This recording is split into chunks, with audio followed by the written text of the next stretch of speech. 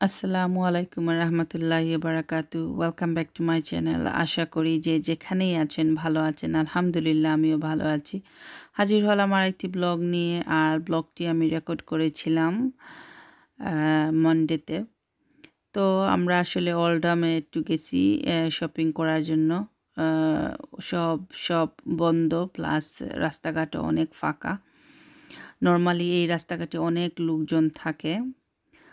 তো এই যে বনফুল আমরা গেছিলাম আসলে বনফুলের মিষ্টি কেনার জন্য, কিন্তু বন্ধ ছিল। তো এত দূর যখন আসলাম ভাবলাম একটু সোনালী সুপার মার্কেটে যাই, এটা বনফুলের কাছেই, কিছু কাঁচা বাজার নিয়ে আসবো। তো শপিং শেষ করার পর যাওয়ার পথে দেখলাম যে বনফুল খুলছে। তারপর বনফুলে গিয়ে কিছু মিষ্টি কিনলো আমার হাজবেন্ড। আমি বললাম যে যা কিছুই নিবা 2 প্যাকেট করে নিবা। মিষ্টিগুলো আসলে তেমন খেতে সুস্বাদু ছিল না, মন বুঝ দেওয়ার মতো ছিল। তো আমি চিন্তা করতেছিলাম কিছু ইফতারি আমার ননাসের বাসায় পাঠাবো, যেহেতু ওনাদেরকে দিছি আর দাওয়াত দিতে পারবো না। আমরা এভরি ইয়ার ওনাদেরকে দাওয়াত দিই, ওনারা আমাদেরকে দাওয়াত দেয়। তো এই বছর তো আর লকডাউনের কারণে কেউই কারো বাসায় যেতে পারবো না, তাই ভাবতেছিলাম কিছু ইফতার পাঠায় দেবো ওনাদের বাসায়। আর আসলে আমি জানি আমার 3 বাচ্চাকে নিয়ে তেমন কিছু করা ইফতারের জন্য সম্ভব হবে না। তাও আমি একটু চেষ্টা করছি যে ওনাদের কিছু পাঠানোর জন্য। আসলে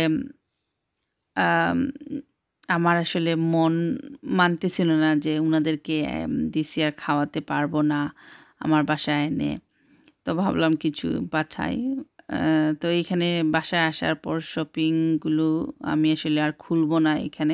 এখানে লাউ শাক, তারপর আমি লাল শাকও আনছিলাম, তারপর পুঁই শাক আনছি, ডাঁটা শাক, আর আমি গুড় আনছি, আর সেমাই, আর 2-3 ম্যাঙ্গো স্লাইসেস আনছি। আসলে তেমন কিছু শপিং করি নাই ওইখানে, সব কাঁচামালগুলো ফুটো ছিল। আর এটা দেখতে পাচ্ছেন একটা কদু, আমরা কদু বলি, লাউ প্লান্ট। আর 2টা কাঁচা আমও আনছিলাম। আমি জানি না কাঁচা আমগুলো কোন দিন খাবো, এখনো পর্যন্ত আমি খাই নাই। তো সবগুলো বাজার গোছানোর পর আমি এখানে লাল শাক ভাজি করে নিছি আমার বাচ্চাদের জন্য। ওরা আসলে লাল শাক একটু পছন্দ করে। ওরা এটাকে পিঙ্ক রাইস বলে যখন আমি লাল শাক ভাতের সাথে দেই। ওরা কালারটা দেখে অনেক পছন্দ করে, সেই জন্য আমি তাড়াহুড়ো করে লাল শাক ওদের জন্য ফ্রাই করি। আর এখানে দেখতে পাচ্ছেন আমার আইজা খেলতেছে ওর বড় বোনের পুশচার দিয়ে। ও কিন্তু এখনো হাঁটতে পারে না, মানে হাঁটা শিখে নাই। ও কিন্তু হাঁটতে জানে কিভাবে হাঁটতে হয়, বাট ও খুবই লেজি। ওর ওয়াকার আছে, ওয়াকারে বসতে চায় না, ওয়াকার দিয়েও হাঁটতে চায় না। তো আমার ছেলে যখন ওর 1 ইয়ার হয়েছে, এর পরের দিনও স্ট্রেট ওয়ে হাঁটছে, হামাগুড়িও স্কিপ করছে, হামাগুড়িও স্কিপ করছিল। আর আমার মেয়ে নামিরা, ও কিন্তু আবার ওর যখন বয়স 2 বছর হয়েছে তখন ও হাঁটা শিখছে। মানে হাঁটা শিখছে বলতে কি, ও হাঁটতে পারতো কিন্তু ওর ভয় কাজ করতো যদি ও পড়ে যায়। তো আমার কাছে মনে হয় যে আইজাও সেম করতেছে। ও কিন্তু হাঁটতে পারে সব কিছুর সাপোর্ট নিয়ে, কিন্তু হাত ছেড়ে হাঁটতে চায় না। তো ওর এসব রেকর্ড করার পর আমি কিচেনে আসলাম। পেঁয়াজের জন্য ডালগুলো ব্লেন্ড করে নিতেছি, কিন্তু আমি ওই দিন পেঁয়াজু করতে ভুলে যাই আমাদের জন্য, প্লাস আমার ননাসের বাসায় দেওয়ার জন্য। আমি আসলে তাড়াহুড়ো করে কোনো কাজ করতে পারি না। আমার তাড়াহুড়ো করে কোনো কিছু কাজ করতে গেলে আমি সব কিছু গোলমাল পাকিয়ে ফেলি। তো ওই দিনই ওইটাই হয়েছে আমার সাথে। আমি খুবই তাড়াহুড়ো করতেছিলাম, যার জন্য আমি পেঁয়াজু করতে ভুলে গেছিলাম। তো এখানে আমরা আসলে সিলেটিরা বলি ছানা চানা ভুনা, আর শুদ্ধ ভাষায় তো এটাকে বলে ছোলা ভুনা। তো আমি আসলে আজকে কোনো রেসিপি দিব না, সবাই কম বেশি এগুলো কিভাবে করতে হয় জানেন। আসলে আমি ইফতারের জন্য তেমন কিছুই করতে পারিনি। ওল্ডাম থেকে আসার পর আসলে অনেক লেট হয়ে গেছিলো, বাচ্চাদেরকে খাওয়ানো, তারপর বাজারগুলো গুছানো, এগুলো করতে করতে আমার লেট হয়ে গেছে।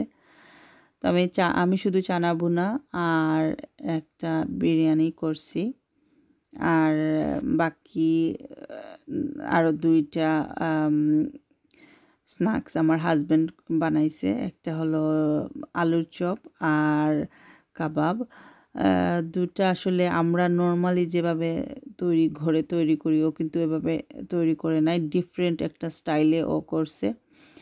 আলুর চপ থেকে আমার বেশি ভালো লাগছে কাবাবটা খেতে, খুবই টেস্টি ছিল। আমি দুটোটা রেসিপি আমি রেকর্ড করে রাখছি, ইনশাল্লাহ নেক্সট যখন ভিডিও আপলোড দেব তখন ওর এই রেসিপিগুলো আপনাদের সাথে শেয়ার করব।